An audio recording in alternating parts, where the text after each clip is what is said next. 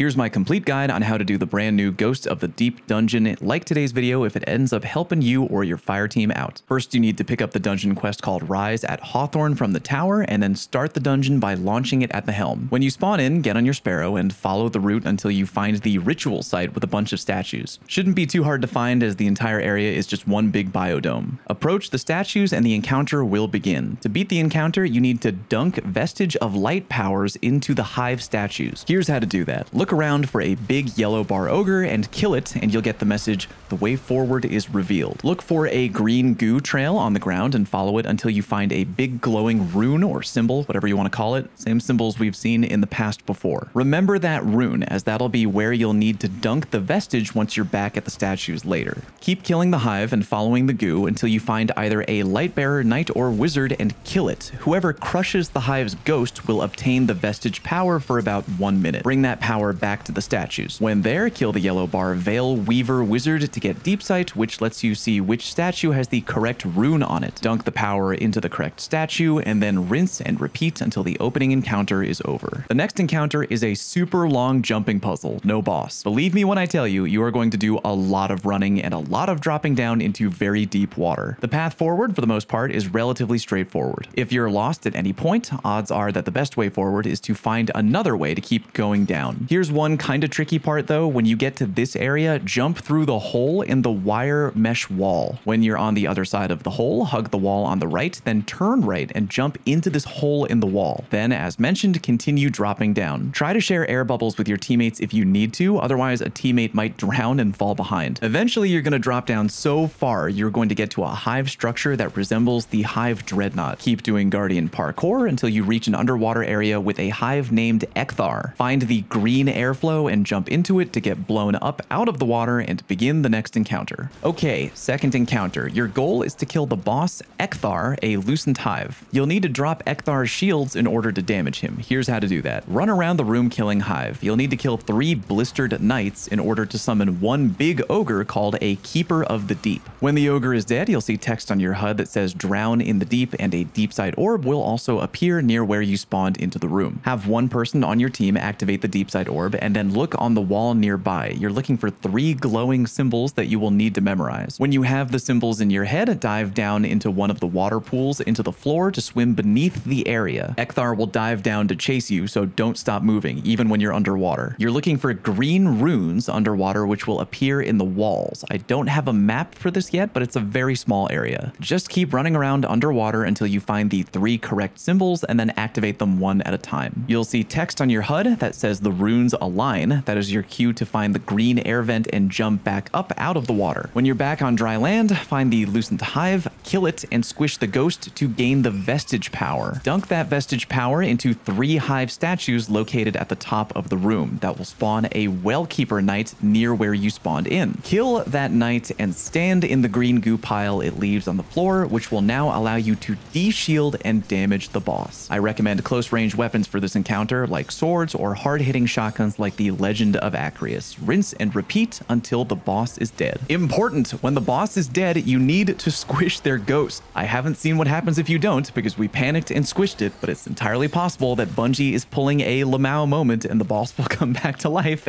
and f that noise. Squish their ghost to end the fight. Okay, next encounter. When the boss you killed is dead, go back underwater and look for a newly opened up area with a water wall that you can walk through. Follow the air bubbles and continue through the dreadnought through another jumping puzzle. Drop down and now you're in the final encounter. This one is going to be tricky, but bear with me. There is 1 main room and 3 different side rooms which you can access through a water wall. In the main room, you will find multiple body parts of Oryx who the Hive are attempting to revive. Your goal is to kill the Necromancer who is the final boss. At Oryx's body parts, there will be large green circles on the floor that will only appear when you approach and stand on them. Here's what to do. First, activate the deep sight power when it appears, and it will appear. Doing that will reveal a large green triangle in the air, showing you which 3 body parts you'll need to activate in order to reach the damage phase. Stand in one of the green circles at any point of the green triangle and look for a knight mini boss with a lot of health. You need to kill the knight while standing in the large green circle. When you've done that, you now need to look for a tiny green circle, which will appear in the air in between whichever body part you just activated and a different body part in the triangle. You need to go to the tiny green circle and look through it so that it matches up visually with the small Oryx symbol. And when you do that, a large hive rune will now appear over the body part that you activated. Now do that 2 more times. And remember, if you forget where the green triangle points are, you can simply reactivate Deep Sight. Make sure you're standing in the large green circle of one of the triangle points before killing the mini boss knight. Visually line up the small circle with the Oryx symbol and do this until there is one large hive rune appearing above each point of the triangle. Now that you have all 3 symbols, have your team split up into one of the water wall doors located all around the boss room. Again, there are 3 side rooms branching off from the main open boss area. 6 water doors, but again, only 3 side rooms. 2 of all the water wall doors will lead to the one same side room. There are 2 water walls by his head, 2 by his right hand down by the bottom of the map, and 2 by Oryx's left hand. Each guardian on your team split up and go into one side room each. Kill the hive there, including the Lucent Hive mini boss, and squish their ghost. Take note of the symbol that appears above the Lucent Hive before you squish their ghost. When the ghost is squished, you now have the Vestige power. Take that power back to the main room with Oryx's remains. Find the symbol that appeared before you killed the Lucent Hive, go over to that symbol, and dunk the Vestige power into that symbol. Deep Sight needs to be activated before you can dunk the Vestige power, and when all 3 symbols of the green triangle have been dunked with the Vestige power,